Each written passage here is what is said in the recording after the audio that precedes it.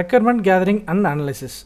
So இதுக்கு முன்னாடி போட்ட வீடியோவில் பார்த்தீங்கன்னா ரெக்யர்மெண்ட் அனாலிசிஸ் அண்ட் ஸ்பெசிஃபிகேஷன் ஒரு வீடியோ போட்டோம். அதில் வந்து ஃபஸ்ட்டு பார்ட் வந்து ரெக்யர்மெண்ட் அனாலிசிஸ், அதுக்கப்புறம் டாக்குமெண்டேஷன். ஸோ 2 ஸ்டெப் இருந்துச்சு. அதில் அந்த ஃபஸ்ட்டு ஸ்டெப் தான், அந்த ஃபஸ்ட்டு ஸ்டெப்போட டீட்டெயில்டு எக்ஸ்ப்ளனேஷன் தான் இந்த video. Requirement gathering and analysis, டாக்குமெண்டேஷனுக்கு முன்னாடி ஸ்டெப்.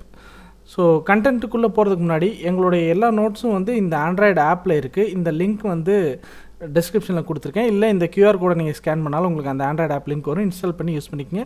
நோட்ஸ் வந்து எங்கேயும் தேட தேவையில்லை. அதில் எல்லாமே டீட்டெயிலாக எல்லா சப்ஜெக்டோட நோட்ஸும் ஒவ்வொன்றா நாங்கள் வீடியோ அப்லோட் பண்ண அங்கே ஆட் பண்ணிடுவோம்.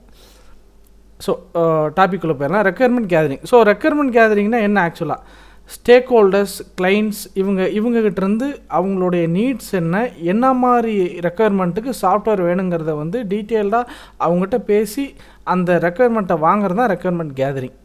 ஸோ இதோடைய கோல் என்னன்னு பார்த்தீங்கன்னா, யூஸரோட நீட்ஸ் தெரிஞ்சால் தான் அதுக்கு நம்ம சாஃப்ட்வேர் செய்ய முடியும். அவங்களுடைய ஃபங்க்ஷன்ஸ், ஃபீச்சர்ஸ், சிஸ்டம் என்னென்ன சிஸ்டம் சப்போர்ட் பண்ணும் அப்படிங்கிறது, அப்புறம் any constrains, rules and dependencies என்னென்ன இருக்குது, அவங்க வந்து ஃபார் எக்ஸாம்பிள் எக்ஸிஸ்டிங் சிஸ்டமில், அதாவது அவங்க மேபி நோட்டில் கூட எழுதி வச்சுருக்கலாம், அவங்க வந்து சாம்பிள் டேட்டாவை ஷேர் பண்ண முடியும், பட் ரியல் டைம் டேட்டாவை ஷேர் பண்ண மாட்டாங்க சம்டைம்ஸ், ஏன்னா அது கான்ஃபிடென்ஷியல்னு சொல்லி.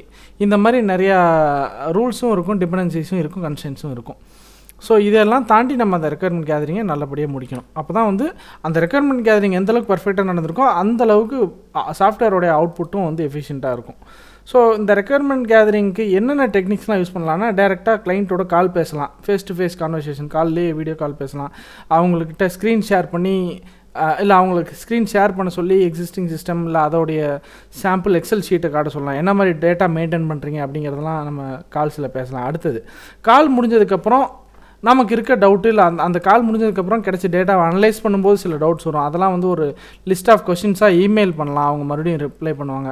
அதுக்கப்புறம் work shops R meetings, brain storming sessions, அதாவது கிளைண்ட்டுக்கு வந்து பெருசாக இந்த சிஸ்டம் நாலேஜ் இல்லாத போது அவங்களுக்கு ஒரு பேசிக்காக இதெல்லாம் இந்த மாதிரிலாம் சாஃப்ட்வேர் சாத்தியம், உங்களோட ரெக்யர்மெண்ட்டுக்கு என்ன மாதிரி வேணும், இந்த மாதிரி ஒரு ஒர்க் ஷாப்ஸ் கண்டக்ட் பண்ணலாம். அப்புறம் வந்து எக்ஸிஸ்டிங் சிஸ்டமாக அவங்க எப்படி யூஸ் பண்ணுறாங்கன்னு இன்பர்சன் போய் அவங்க அந்த ரோல்ஸ், ஒவ்வொரு ரோலும் என்ன பண்ணுறாங்க டே டு டே லைஃப்பில் அந்த சிஸ்டம் வச்சு, எக்ஸிஸ்டிங் சிஸ்டம் வச்சு அப்படிங்கிறத ஃபாலோ பண்ணோம்னா அந்த ஒர்க் ஃப்ளோ நமக்கு புரியும். அப்புறம் டாக்குமெண்ட் அனாலிசிஸ், எக்ஸிஸ்டிங் சிஸ்டத்தோட ரிப்போர்ட்ஸ் எல்லாத்தையும் படிக்கிறது, அப்புறம் ஃபைனலாக ப்ரோட்டோடைப்பிங். ஸோ இதெல்லாம் வந்து ரெக்யர்மெண்ட் கேதரிங்கோடைய ஒரு முக்கியமான டெக்னிக்ஸ்னு வச்சுங்களேன். So after gathering we analyse the data to remove ஆம்பிகுவிட்டி. So differences இருக்கக்கூடாது. ஐடென்டிஃபை கான்ஃப்ளிக்ஸ் இன் த ரெக்யர்மெண்ட்டில் ஏதாவது நம்ம கேதர் பண்ண ரெக்யர்மெண்ட்டில் ஏதாவது கான்ஃப்ளிக்ஸ் இருக்கா, missing needs R redundant needs, அவங்க சொன்ன ரெக்யர்மெண்ட்டில் ஏதாவது ஒன்று மிஸ் பண்ணிட்டோமா, இல்லை கிட்டத்தட்ட 2 ஃபீச்சர் நம்ம எழுதியிருக்கோம்னு வச்சுக்கோங்க, அந்த 2மே கிட்டத்தட்ட ஒன்றா இருக்குது, சின்ன சின்ன சேஞ்சஸ் இருக்குன்னா அது ரிடண்டன்ட் நீட்ஸ் இல்லாமல் அதை ஜெனரிக்காக ஒரே ஃபீச்சராக ரெடி பண்ணி 2 சைடும் யூஸ் பண்ணுற மாதிரி செஞ்சுக்கலாம் அப்படிங்கிற ஐடியா கொண்டு வர்றது.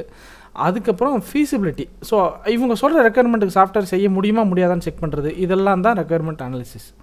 ஸோ இந்த ஃபேஸோட அவுட்புட் என்ன வரும்னு பார்த்தீங்கன்னா, கிளியரான ஒரு லிஸ்ட்டு கிடைக்கும். என்ன லிஸ்ட்டு? ஃபங்க்ஷனல் ரெக்யர்மெண்ட், அந்த சிஸ்டம் என்னென்ன பண்ணணும், மெயினாக என்ன பண்ணுறதுக்காக அந்த சிஸ்டம் செய்கிறோம். ஃபார் எக்ஸாம்பிள் வந்து ஒரு எம்ப்ளாயி மேனேஜ்மெண்ட் சிஸ்டம் அப்படின்னா அந்த எம்ப்ளாயி மேனேஜ் பண்ணுறதுக்கு என்னென்ன டேட்டா நம்ம வச்சுருக்கோம், அது என்னென்ன ஃபங்க்ஷன்ஸ் பண்ணணும் அப்படிங்கிறது. நான் ஃபங்க்ஷனல் ரெக்யர்மெண்ட்ஸ்னால் அந்த சிஸ்டம் எத்தனை எம்ப்ளாயீஸோட டேட்டாவை தாங்கணும், என்ன மாதிரி ஹார்ட்வேரை தாங்கணும், இந்த மாதிரி டீட்டெயிலாக நான் ஃபங்க்ஷனல் ரெக்யர்மெண்ட். அதுக்கப்புறம் இதெல்லாம் இருக்கும். நம்ம இந்த ஃபேஸை முடிக்கும்போது ரெக்யர்மெண்ட் கேதரிங் பண்ணி முடிச்சதுக்கப்புறம் இதெல்லாம் இருக்கும். Use cases, user stories, UML diagrams, இது எல்லாமே இருக்கும். எதுக்குன்னா டெவலப்பர் வந்து அவங்க அதை பார்த்து விஷுவலைஸ் பண்ணி அண்டர்ஸ்டாண்ட் பண்ணிக்கிறதுக்கு உண்டான diagrams. So identified stack holder priorities, யாரெல்லாம் ஸ்டேக் ஹோல்டர், அந்த ஃப்ளோவில் வந்து யாரெல்லாம் மெயின் ரோல் பிளேயர், அவங்களுடைய ரூல்ஸ் என்ன, அவங்களுடைய பர்மிஷன்ஸ் என்ன, எந்தெந்த பேஜஸ்க்கெலாம் அவங்களுக்கு ஆக்சஸ் கொடுக்கணும், லோ லெவல் யூஸருக்கு அந்த சாஃப்ட்வேரில் அவங்களுக்கு என்னென்ன பேஜஸ்க்கு மட்டும் ஆக்சஸ் கொடுக்கணும், இது எல்லாமே கிளியராக இருக்கும். ஃபைனலாக well documented software requirement specification document இருக்கும். இதுதான் இந்த ஃபேஸோடைய ஃபைனல் அவுட்புட்.